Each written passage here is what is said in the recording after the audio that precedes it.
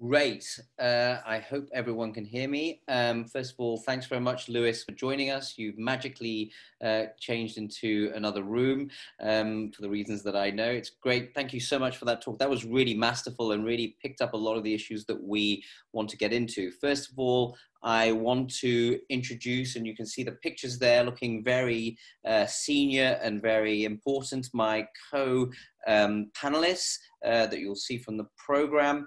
And I think it's really important we have a nice mix with Edith from Nigeria and Sub-Saharan Africa and the University of Jos, and also our colleagues who are from Egypt. So first of all, I want to open it up to any questions for Lewis. We have a bit more time because we haven't really got much in the way of other discussions. But personally, for me, for end-stage liver disease, I think this is much the most important topic. I don't really think that talking about the magic unicorn of transplantation and other issues are relevant. So, Lewis, can I ask you a question first while some of my colleagues are getting themselves unmuted and ready?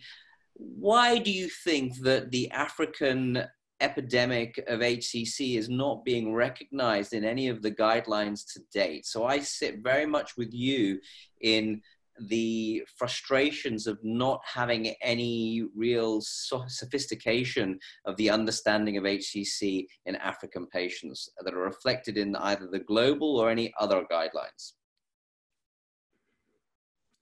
Thanks, Kaushan, and thanks so much to the other co-discussants in this group, and really to the entire COLDA organization for organizing this meeting. I think one of the challenges is the lack of data. And I think it's really important for us as a community to work together to ensure that there is increased awareness on a global scale of the impact of this disease in Africa. I think our experience has been, as we've had conversations with ministries of health, with policymakers, with international organizations that are focused on healthcare in terms of the global burdens of disease, that this is really just one of the hidden epidemics in many of our countries. Patients are diagnosed quietly, often in rural areas. They present without a lot of, in a sense, fanfare. They are too sick often at the time they present to form anything like an advocacy group of substance, and they die quietly and very quickly. Okay. Thank you very much. I'm going to keep things going along because we have actually quite a lot of comments and questions coming in now that I've finally figured out how to get that working. So before I go to that, can I welcome Edith to the panelists and really value what's your perspective of what you just heard in the last 25 minutes? How does it feel on the ground? How does it feel for you? This is your area of expertise. Yeah, it's pretty much the same actually, because when you talk about the late onset, that presentation of patients is so late. Most of the patients that we see, nothing can be done by the time they present. And then we've put this together. In fact, the mortality in my area of Nigeria, where I work, is 2.5 months, not even up to the 4 months, 3 months. That is a mortality between the time of mortality between diagnosis and death. So pretty much patients just present just before they die. So the situation is really there, but with a lot of education that has been going on in the community and everywhere, the Society for Gastroenterology and Hepatology in Nigeria and with the government has really are working together to really spread the message so that people come in, so that we do a lot of screening. The hope is that in future, patients will start coming early, but that's the same thing. And I think the story is the same pretty much all of Africa. I mean, sub-Saharan Africa. That's the thing. Okay, thank you. Can I bring in and welcome Professor Ashraf from Cairo University, who's another expert in HCC, where we are overwhelmed with the expertise. I'm the one dropping the expertise for the team here. What's your perspective from that data you've heard? Is this reflective of your practice? Yes, thank you very much, Dr. Kush, and I'm really welcome Professor Lewis and Professor Dr. Okeke. It's my pleasure to join this, and it was an outstanding presentation from Dr. Lewis. And thank you. It was my question. Your question, Dr. Kosh, was my question to Professor Dr. Lewis, the need of protocols and guidelines for treatment and management of liver cancer in Africa. Liver cancer is a major problem in Africa. And we had some conversation with Dr. Lewis in Boston a few months ago about the need of an African guidelines, and the problem, as he said, the lack of meta-analysis and the lack of data. So the problem in our African continent is we need more and more, encourage more and more research in the field of liver cancer, in the field of diagnosis, in the field of early detection and treatment. And we have in our country really a good example in approaching the problem of liver cancer, the availability of different kinds of treatment options, and treat the major risk factors of liver cancer. As Dr. Lewis said, hepatitis C virus was the major risk factor of hepatocellular carcinoma in our country, and by now it was a past problem. By now we could implement a program of mass treatment, and next we implemented a program for screening every person in Egypt of having hepatitis C virus, providing the treatment for free. So by now we don't have that problem again.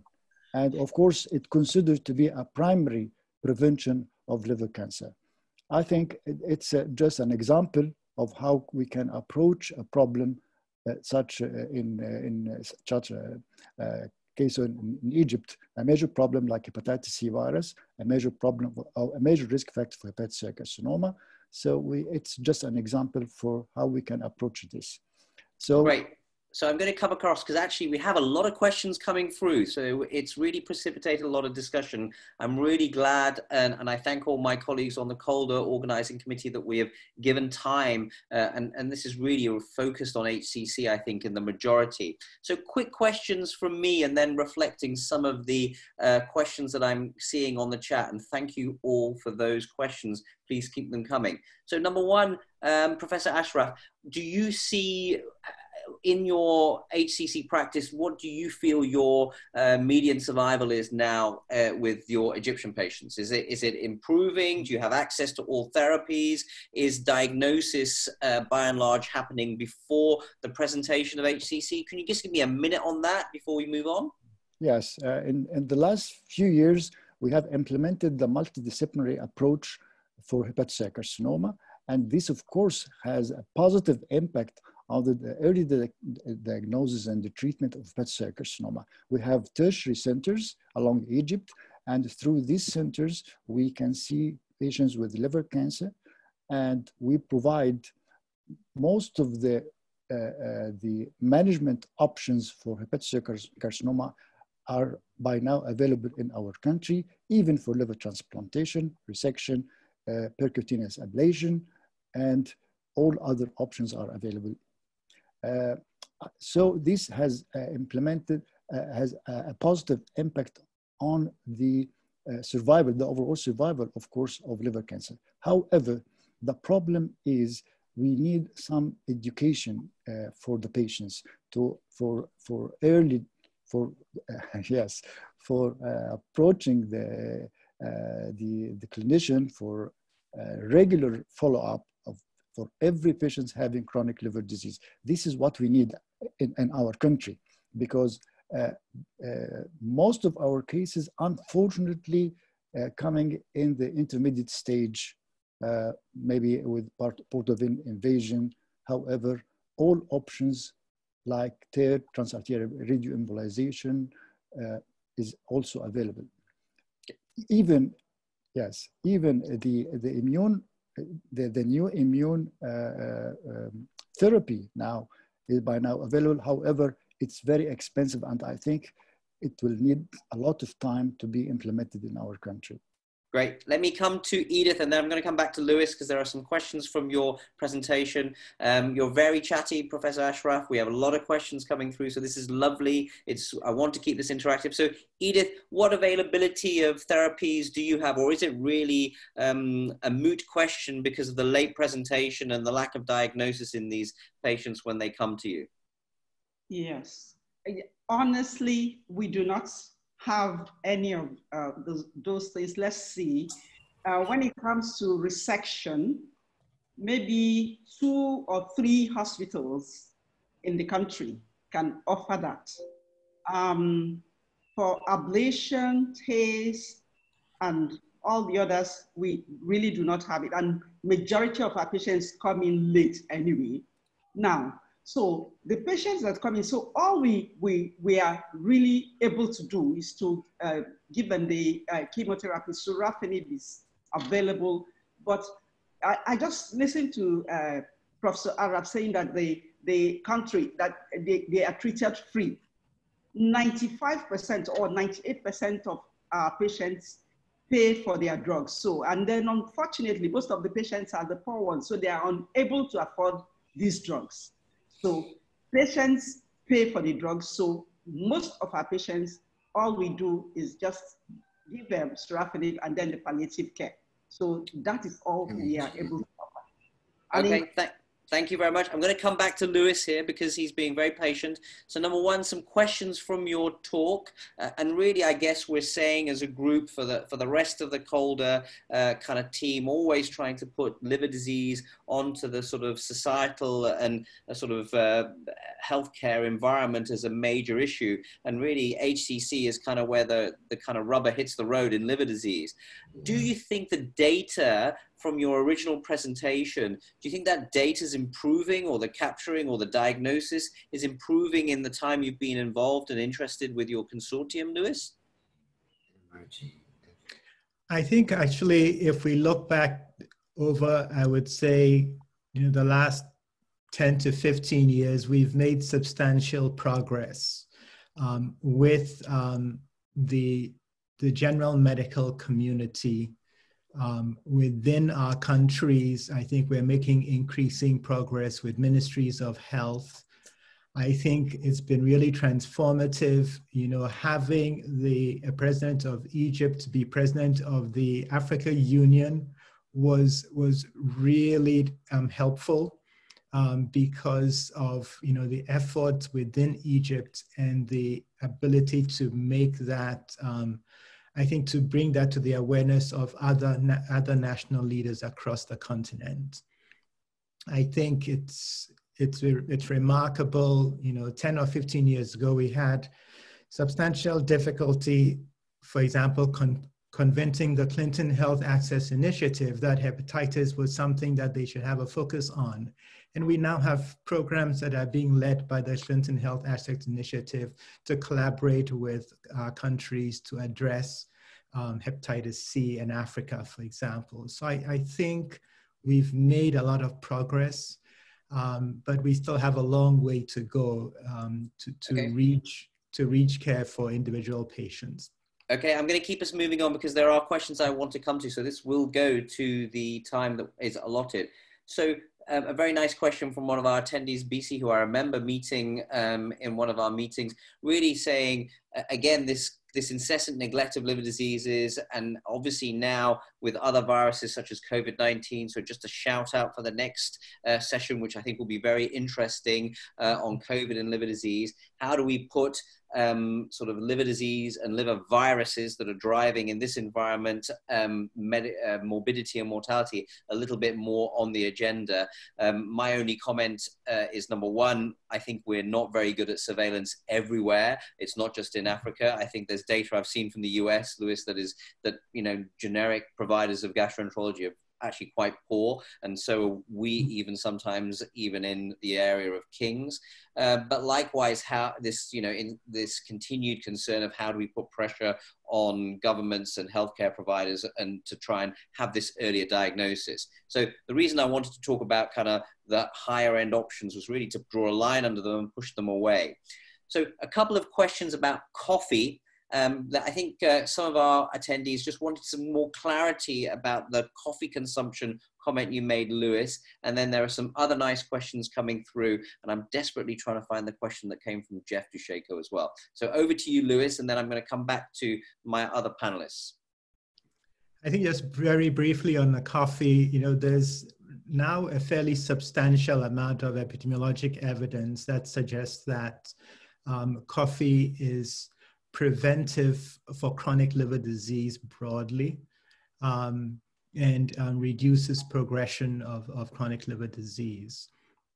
And I think that's to the point where for the first time, we actually have the European Association for the Study of Liver Disease that has actually included in its guideline for HCC a recommendation that people with chronic liver disease should use coffee. The recommendation is basically for a minimum of 2 cups a day. And that appears to have very strong epidemiologic evidence for efficacy in reducing progression of chronic liver disease. I don't think that gets us away from all the other things we need to do to reduce the risks of chronic liver disease. You don't want to continue alcohol use and be drinking coffee and think that will help, for example. So Lewis, you're psychic, because I just wanted to then again, just for our attendees, just to really highlight the other comorbidities that need to be addressed, that coffee is not going to help us overcome those. And certainly I wanted to come back to Ashraf from his perspective. You know, the obesity issue in Egypt is a very significant issue. Do you think that's now continuing to drive and build the kind of the sort of burden of HCC that you're seeing? Certainly, you know, colleagues such as European colleagues and colleagues at King's, you know, most of what we see now is starting to move, even though there's quite a big proportion still of viral hepatitis. We're seeing more and more NASH-related HCC. Is this what you're seeing in your practice? Yes, thank you very much for this question.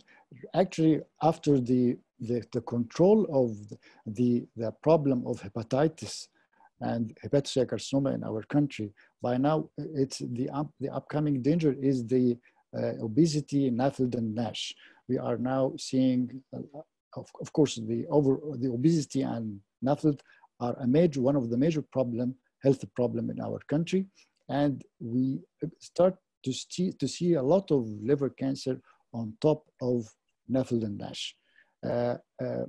I think there will be a shift from the hepatitis risk factor in the coming few years from hepatitis B and or C as risk factors of hepatocellular carcinoma to NAFLD and NASH as a major risk factor of hepatocellular carcinoma in our country and in other countries, also in North Africa and maybe in Europe and in the States as well.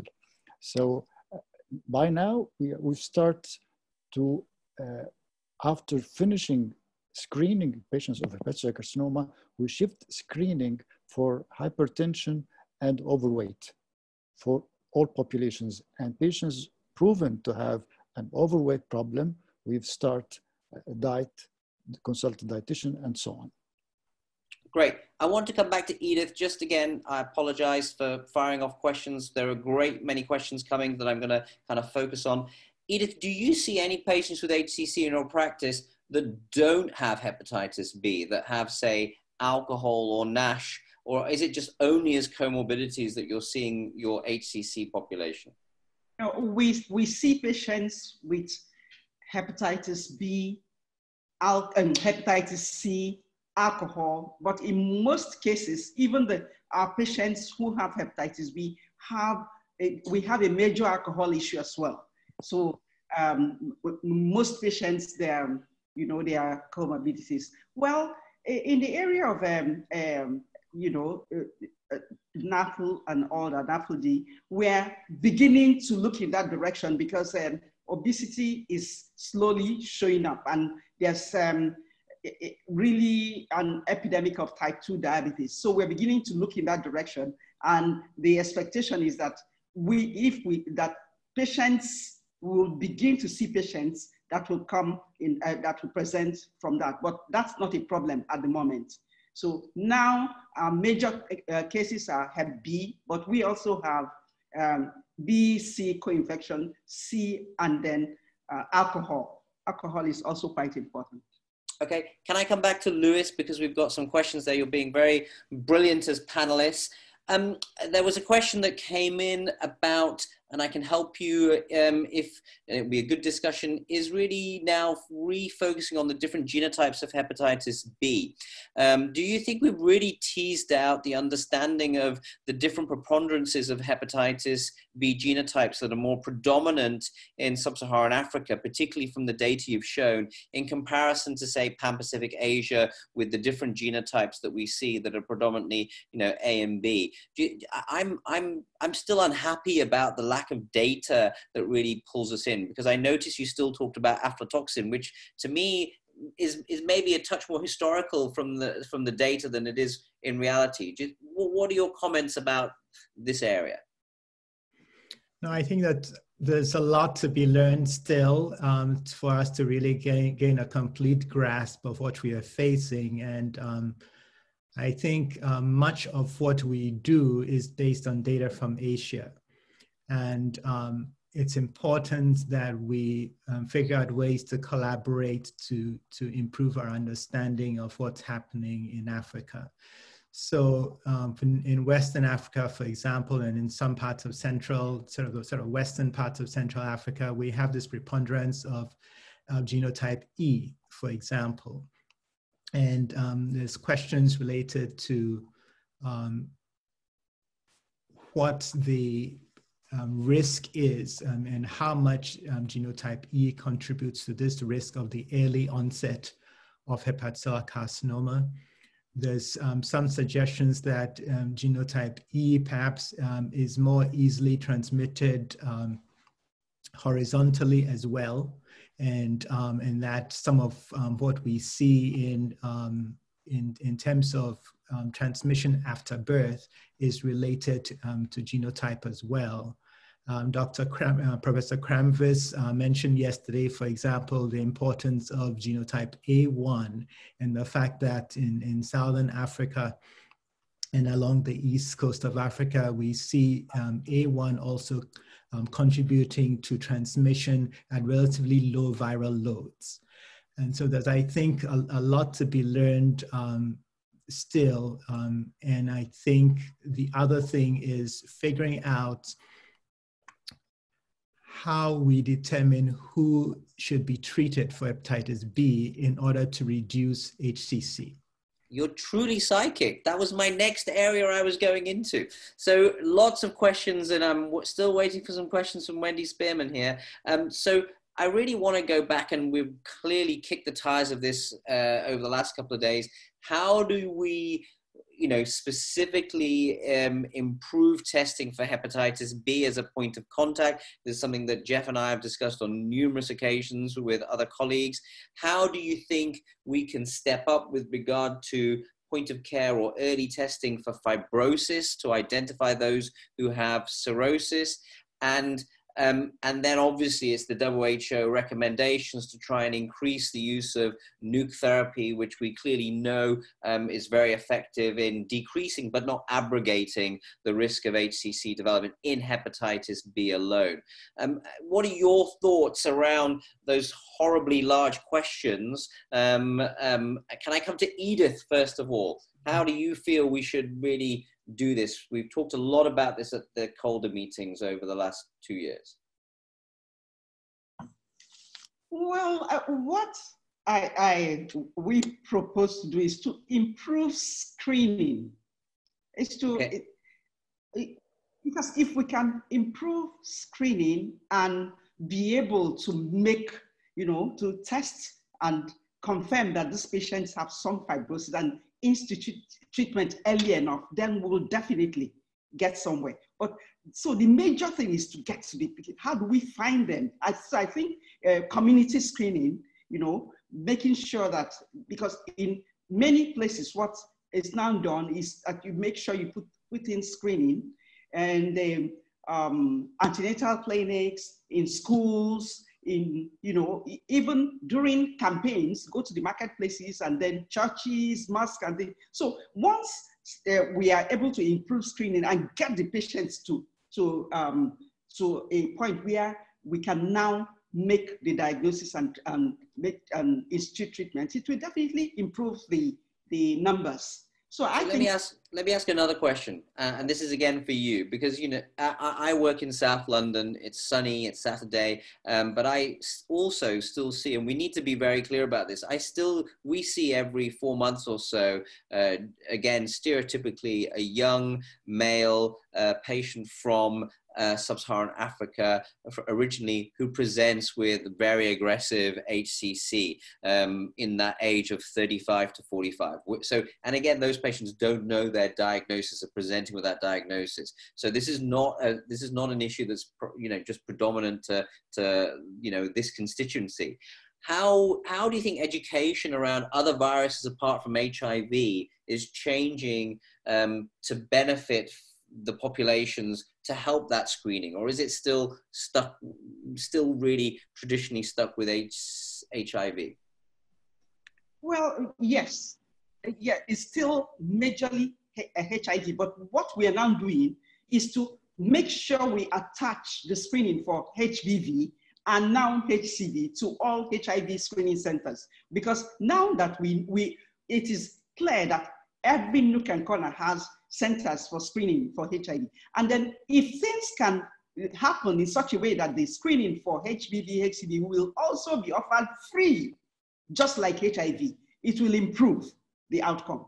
So that is what Okay, I feel very bad because I've got some very important questions that I'm cutting you off for. We've only got 10 minutes left. I need to still cover a couple of areas. So Wendy, thank you so much for your comments as talking about access to ultrasounds in the community and the role of centralized reporting, but obviously also the idea of point of care testing. Again, we talked about for Hep B, HCV and fibrosis assessment, and the suggestion from Wendy that an APRI score of greater than 2 seems to underestimate cirrhosis. And I think this comes back to a very sensible comment, and I think Lewis made this comment right from the bat, which is really the mission statement of this meeting, which is really putting liver disease in Africa on the agenda at all levels. So John is asking, well, with early onset of HCC, and I don't think we've teased out the drivers of that early onset or higher risk, do we think, or should we just discard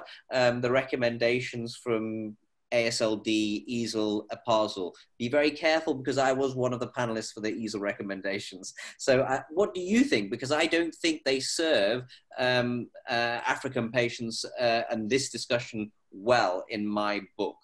Can I come to you, Professor Ashraf, first of all, on that horrible question? Actually, I need to focus your question, please, again, if you don't mind.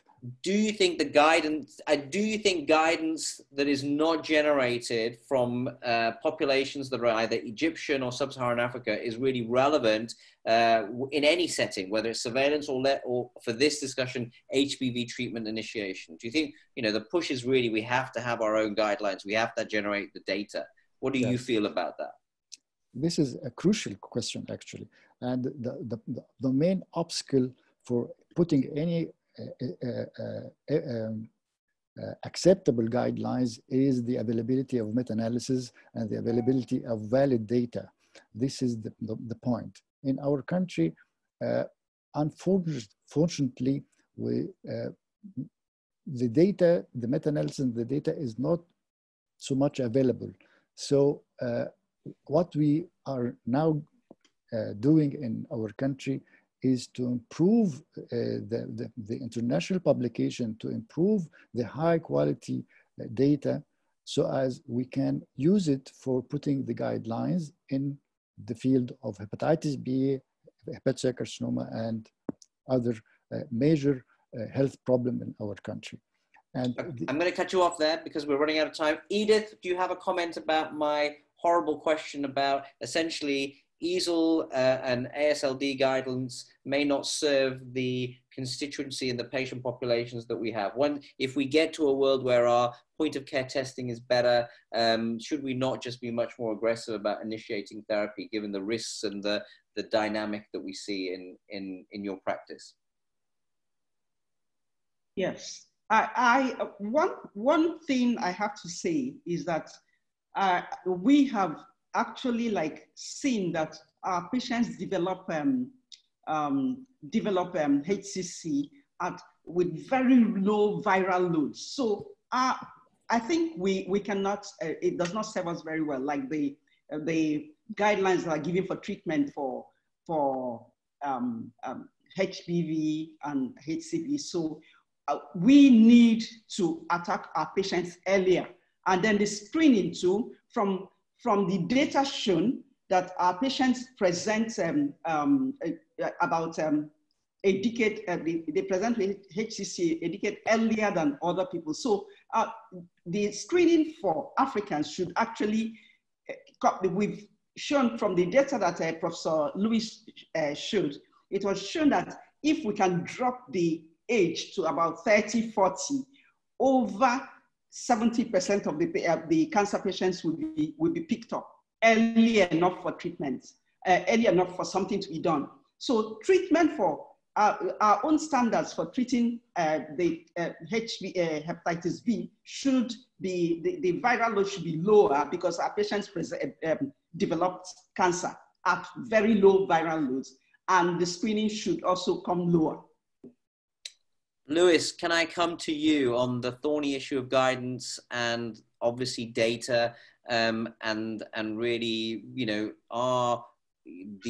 when there is no data or less data in the populations that are actually providing the significant morbidity and mortality globally, how do we influence those guideline presenters? And before you answer, I just would highlight, we're talking about hepatitis B a lot, but it was very interesting to see, and it's embarrassing that, my team presented with Jeff in hepatitis C, the rarer subtypes of hepatitis C, the DAA therapy was less successful. And we really wanted to make that really a political comment to say that trials need to happen in sub-Saharan Africa, in Egypt, in all of Africa, because this is where hepatitis B is a big issue, and we're trying to push that agenda very much when we talk about hepatitis B new therapies. That's an aspiration. But what are your comments on this discussion that we're having, Lewis? So I think, it's somewhat controversial. I think it's important for us to develop more evidence. I think there's a number of trials, for example, that would be important to do.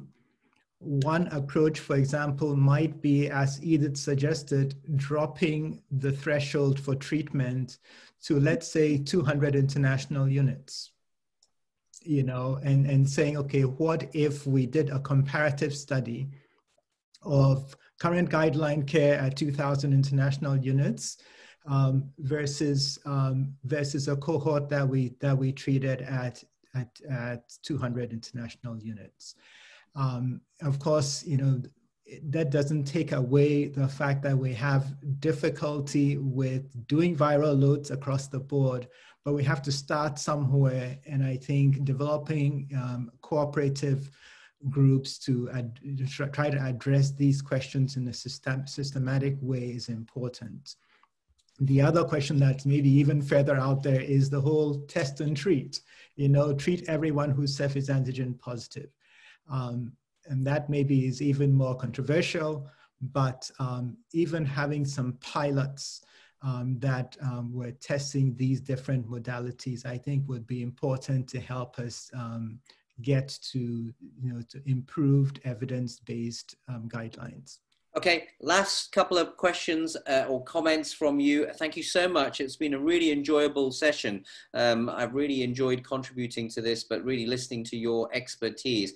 So one final question for me and then final comments from each of you. So from my colleague Jeff, who's really great, just generally, so few advances, and we're still talking about, you know, vaccination as prevention and initiation of therapy. How, it's a horrible question, Jeff, how can we hook governments and NGOs to try and get this test and treat or point of care testing?